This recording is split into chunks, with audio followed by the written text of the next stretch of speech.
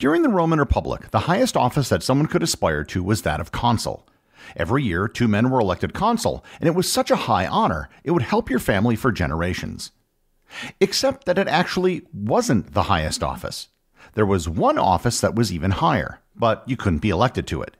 Someone could only be appointed, only for a limited amount of time, and only in extreme circumstances. Learn more about the Roman dictatorship, what the position was, and how it was eventually exploited on this episode of Everything Everywhere Daily.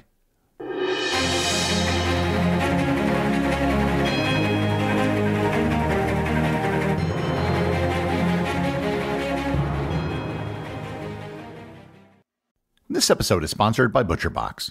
If you've been listening to this podcast long enough, you know that I'm a big fan of ButcherBox. One of my favorite things to make is Scotch eggs. I pack grass-fed ground beef from ButcherBox around a medium-boiled egg and put it in my air fryer. And it's delicious if I do say so myself. With ButcherBox, you can get much more, including high-quality steaks, wild-caught seafood, free-range chicken, and heritage breed pork. Every box is shipped frozen to your door, and I always feel like a kid on Christmas morning every time my ButcherBox shipment arrives. If you're interested in trying your hand at Scotch eggs, or even hamburgers or meatloaf, you are in luck. ButcherBox is giving us a special deal. Sign up today using code DAILY to receive ground beef for life plus $20 off your first order. That's 2 pounds of ground beef free in every box for the lifetime of your membership, plus $20 off your first order when you sign up at butcherbox.com/daily and use code DAILY. Once again, that's butcherbox.com/daily, code DAILY. This episode is sponsored by the Travel by Design podcast. If you've listened to my show long enough, you know that I've traveled the world extensively. And if you're like me and love travel, you might be interested in the Travel by Design podcast. Beyond the facade of every world-class hotel, there's a story waiting to be heard and a destination ready to be explored. Join host Hamish Kilburn as he meets the architects, designers, and visionaries who dive deep into the craft of hotel design and connect us to the world's most extraordinary travel experiences. In each episode, Hamish chats with the creative minds behind a one-of-a-kind hotel to hear what inspired their concept and how they brought it to life, how a destination played a role in its design, and what it's like to enjoy the space as a traveler. You'll hear about a coastal paradise on Mexico's Yucatan Peninsula that pays homage to Maya heritage, a historic bank building in Bucharest, and the episode I found fascinating about overwater villas in the Maldives. Just search for Travel by Design in your podcast player, or you can also look for a link in the show notes. When I say the word dictator, negative things probably come into your mind. You might envision people like Hitler, Stalin, Pol Pot, or Idi Amin. To be sure, all of those men were dictators, tyrants, and despots. When I'm talking about Roman dictators, that isn't quite the same thing as the modern definition of a dictator. In the context of the Roman Republic, a dictator was an actual legal position. It was distinct from someone who was just a bad ruler and a tyrant, like Nero, Caligula, or Commodus. To be even more explicit, dictators were not emperors. They were completely different positions that existed at different points in history. The term dictator comes from the Latin term dictare, which simply means to dictate. The origins of the position are, like so many things, shrouded in history. It isn't known when the position developed, but as far as the Romans themselves were concerned, the position was established in the earliest days of the Republic, right after the fall of the last Roman king, Tarquinius. The experience with kings left a bad taste in the mouth of the Romans. After Tarquinius, they set up a system such that it would be nearly impossible for one person to rule everyone. Their top elected leaders were known as consuls. They were always elected in pairs, with each one able to veto the other. Consuls were only elected for 1-year terms, and you couldn't serve as consul again for 10 years. On top of that, there were a collection of other officials, in particular the tribune of the plebs, that could also check the power of the consuls as well as the Senate. There were so many checks on power that it's probably easy to see how it might be difficult to get anything done. All of these checks and balances would be a problem in the event of an emergency. If the city was being invaded or there was some other grave problem, you needed someone who could cut through the red tape and make decisions. Having a person who could make those decisions in a crisis was the basis for the position of dictator. At least in theory, the idea behind the dictator seemed sort of reasonable. During an emergency, you can't decide things by committee, so you appoint someone you trust to get the job done. The dictator wasn't an absolute dictator. They had many powers, but there were limits to what they could do. For starters, they were, in theory, limited to only acting on the issue that was facing the republic. If you were selected to repel an enemy invader, then you couldn't go reform tax laws or the makeup of the Senate. However, you could raise an army and order the construction of defensive positions. If a dictator wanted to take money out of the Roman treasury, he would require the approval of the Senate. He couldn't just bankrupt the republic by spending money.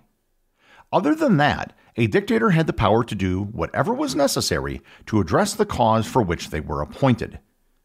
The appointment of a dictator didn't invalidate any of the other elected offices. A dictator would be ranked higher than a consul, but the consuls still held their office. The period of time that someone was a dictator was limited. It usually had a term limit of just 6 months or the resolution of the issue, whichever came first. Traditionally, a dictator would advocate their position as soon as possible. Unlike a consul, a dictator could not be held liable for their actions once they left office. Basically, a dictator could violate the law and stomp on rights if necessary in order to get the job done. The process by which someone became a dictator was firmly established in law, although, as we'll see later in the Republic, the system sort of fell apart. The first step was acknowledging that there was a problem that needed to be addressed by a dictator. This was actually a bigger deal than it might seem because the one person who could nominate someone to be a dictator was one of the 2 sitting consuls for the year. No one else could propose a dictator, and one consul didn't need the approval or consultation of the other. Usually, but not always, a dictator was a former consul. This would be someone that everyone in Rome would have been familiar with and the members of the Senate would have known well. Once nominated, they would have to be approved, again, usually by the Senate, but sometimes by the people themselves through the Curiate Assembly. The causes for which a dictator was selected weren't always what we would think of as a crisis. There were many cases of dictators being appointed to solve military matters, but there were also dictators appointed to hold special elections, which consuls couldn't do, hold special games, create religious holidays, conduct investigations, and put down insurrections. As you can guess from the list of possible reasons a dictator could be appointed, sometimes they only serve for a few days or a few weeks. The technical title of a dictator was Magister Populi, which translates to Master of the Infantry. One of the first duties of the dictator was to appoint a second-in-command, which was known as the Magister Equitum, or Master of the Horse. While these are military-sounding names, and they did come from military tradition, they were still used even if a dictator was appointed for non-military reasons. Once appointed and approved, the dictator was allowed to use certain symbols of the office. The biggest one is that he was allowed to be accompanied by 24 lictors. Lictors were ceremonial bodyguards who were assigned to magistrates. A consul was normally only assigned 12 lictors. The lictors would hold a fascus as a symbol of power of the magistrate. They were a bundle of wooden sticks that often had an axe head attached when wielded outside the pomerium, which was the ceremonial boundary of Rome. A fascus held by a lictor guarding a dictator did not have to remove the axe heads when inside the pomerium. Needless to say, being appointed dictator was an enormous honor. It was something that few people could claim, and it wasn't something you could actually pursue, unlike the rest of the positions on the cursus honorum. There were somewhere around 90 instances during the history of the Roman Republic where a dictator was appointed. I've actually mentioned several of the most famous dictators in previous episodes. The most famous, and the one who became legendary, was Cincinnatus, whom I've done a previous episode on. Cincinnatus was elected consul in the year 460 BC and was selected to be dictator twice. Cincinnatus had fallen on hard times financially and was reduced to farming a plot of land himself after his consulship. In 458 BC, Rome was being attacked by their neighbors, the Aequi, and one of the armies was stranded. Cincinnatus was nominated as dictator.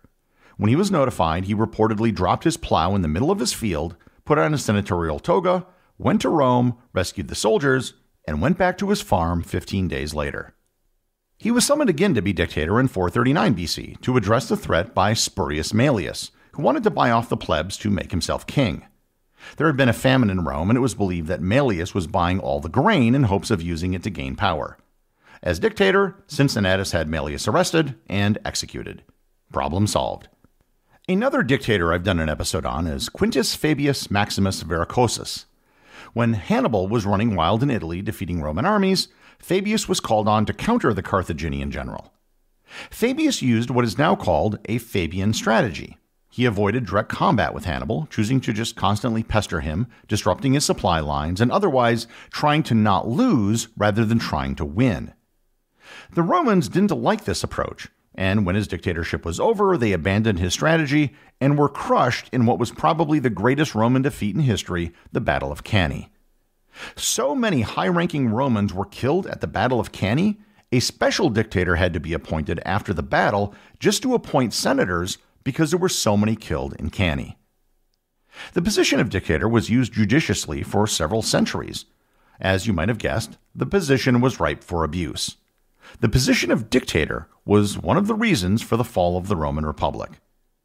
The first major abuse of the position occurred when Lucius Cornelius Sulla was appointed dictator. The reason for Sulla being appointed dictator was for the purpose of making laws and establishing the state. Unlike previous dictators, Sulla was given an extremely broad power to do almost anything. Also, he wasn't a dictator for a few weeks or months.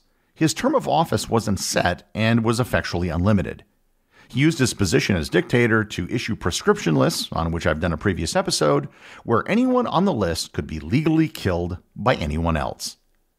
Sulla, to his credit, did after several years step down from dictator and retired to his villa. However, precedent had been set.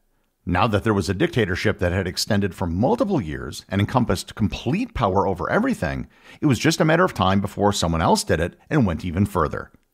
And that is exactly what Julius Caesar did. Caesar was appointed dictator 4 times, and the 4th and final time he was appointed dictator for life.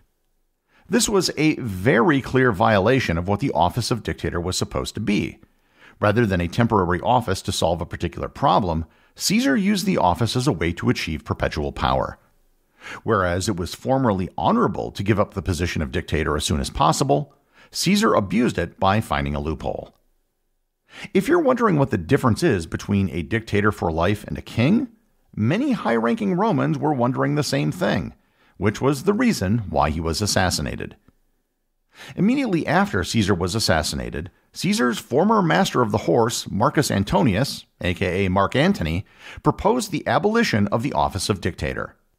Afterwards, anyone who proposed, voted for, or accepted the position of dictator was subject to summary execution. Now, you also might be wondering that after the office of dictator was abolished, Rome had emperors who were way more powerful than any dictator. How did that happen? Well, that story's for another episode, but there was never an official position called emperor per se, at least not at the beginning.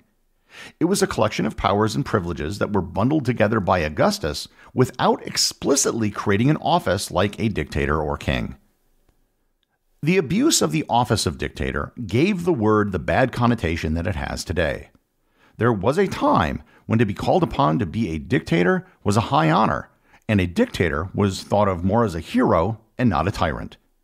And that's clearly not the case anymore, and that is due almost entirely to one guy by the name of Julius Caesar. The executive producer of Everything Everywhere Daily is Charles Daniel. The associate producers are Peter Bennett and Cameron Kiefer. Today's review comes from listener $2 Howie over on Apple Podcasts in the United States. They write, "Hi Gary, I like to consider myself an opsimath, and finding your podcast recently helps me continue with that endeavor. Sometimes you even surprise me with something that I never knew before. Then I'll go on a deep dive into that subject myself to learn more. Love to learn and love the show." Thanks, $2 Howie. I have to admit, you tossed in a word there that I've never encountered before. Opsimath. For anyone else who doesn't know the definition, an opsimath is a person who begins or continues to study or learn late in life. So, to all the other opsimaths out there, it's never too late to learn, especially when you consider the fact that most people have totally forgotten what they learned earlier in life in school. Remember, if you leave a review or send me a boostagram, you too can have it read on the show.